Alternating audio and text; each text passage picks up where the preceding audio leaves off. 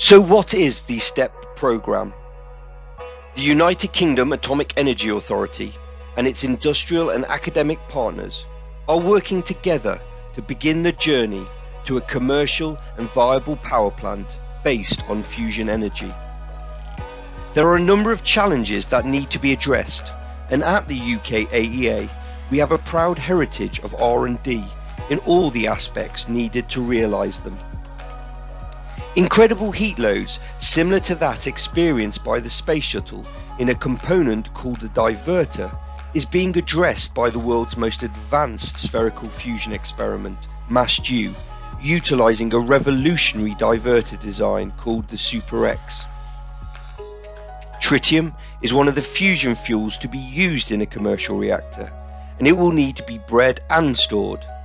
And our new facility HEAT will investigate the entire cycle, from the creation of tritium to its handling, separation, storage, and to investigate waste.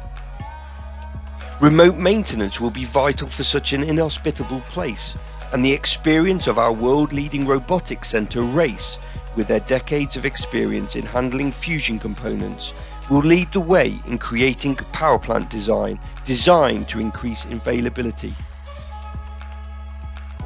Even though a fusion power plant is inherently safe, bringing an entirely new energy generation product to the market will require testing, validation, qualification. And the UKAEA has decades of experience and has created the Fusion Technology Facility to ensure the UK is the world leader in the validation of fusion components.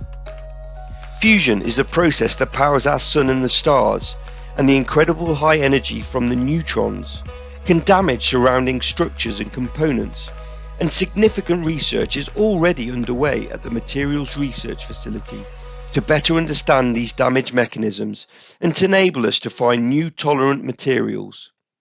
And finally, with our experience on JET and specifically MASS-DUE, we have the tools to understand the behaviour of the plasma.